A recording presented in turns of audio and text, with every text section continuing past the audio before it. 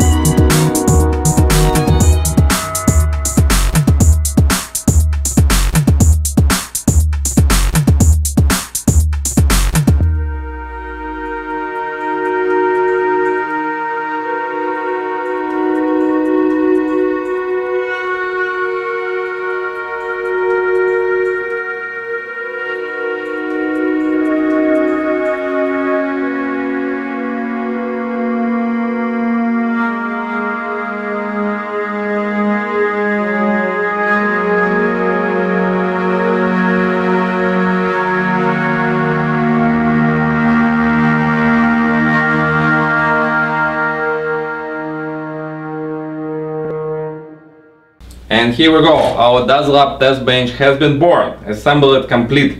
One thing I have to correct myself, because some of you who knows product line from DazLab pretty well might be scratching their heads right now. This is not S8 Testbench. It's actually incomplete S8 case. And the reason for that, I completely forgot about this, but we discussed with Case Labs how we can make something that I can easily change radiators and make different configuration easily. And one of my requirements was that I want to use different drop-in units for different radiator models, and it wasn't possible on standard S8 Testbench unit. So we decided to go for incomplete S8, and this way I can use all the standard parts just in a regular way, and it will be much easier for me to conduct my tests that I have in my head. So for now I have to switch to slightly different activity. We'll put you on fast forward again. I need to start salvaging parts from two of my other builds that unfortunately will be finished their life today, but we have a high target to achieve and we'll go for it.